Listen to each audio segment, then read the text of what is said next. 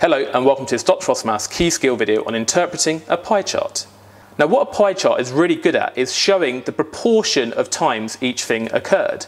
So if we surveyed some friends on their favourite colour, we can see from this pie chart, well, this blue region here is just less than half the circle, because if this is a circle, half the circle would be like that, and we can see the blue region is just less than half the circle. So that means that just slightly less than half of Bobby's friends like blue.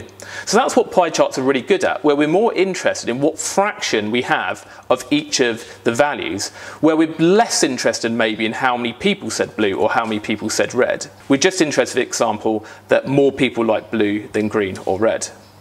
Now we want to know how many people chose green as their favourite colour. Now we know there's 90 people in total. Now I've given the angle of this slice of the pie chart here for green.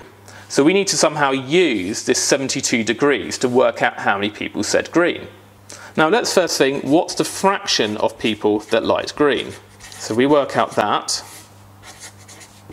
Well, if you think about it, the full angle at the centre, this full angle, is 360 degrees. A full spin, remember, is 360 degrees. That would be the full pie chart.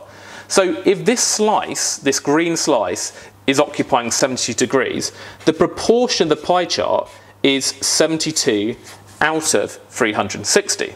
Because the full angle is 360, and we're just using 72 degrees of it. Now we know there's 90 people, so if we know the fraction like in green is this, we've got to do this fraction of the total of 90 people.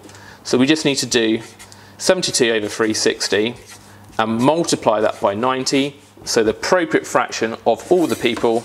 And if I do that on my calculator, we get 18 people liking green. And that is the final answer. Now, if you really wanted to memorise a formula for this, and I don't recommend it, I just like thinking, well, what fraction of all the people do you want? Then the formula is this.